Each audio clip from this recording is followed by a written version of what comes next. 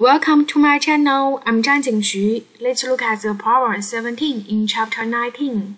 Chapter 19 is about heat, the first law of thermodynamics. So there we can see we have a hammer.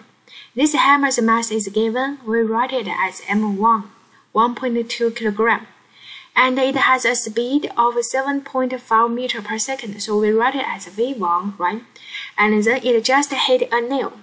And it brought to stationary. We need to find the temperature rises of a M2, 0.014 kilogram iron nails generated by 10 such hammer strike in quick section.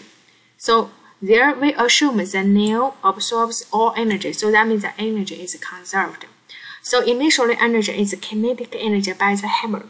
The final energy is the heat absorbed by the nail. Agree? So now we can first write the initial energy ΔE, right? Is 1/2 M1 V1 squared because the final energy is 0. So easy. The final energy for this hammer is stops 0. Now the heat by the hammer. So we can say for one heat, for one part is just the specific heat for the iron times the mass times the ΔT. Agree? ΔT we don't know, we need to find it, so we have a question mark there.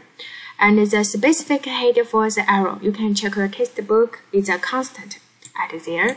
The mass of the nail is given. So in this case, Q is Cm ΔT. As it tells us 10 such strike equals to the heat. So 10 times ΔE equal to Q, right? Now we input the ΔE and Q inside. We get this function, and then we can get the equation for ΔE in there, and then input all the known quantity, get the final answer there. Thank you.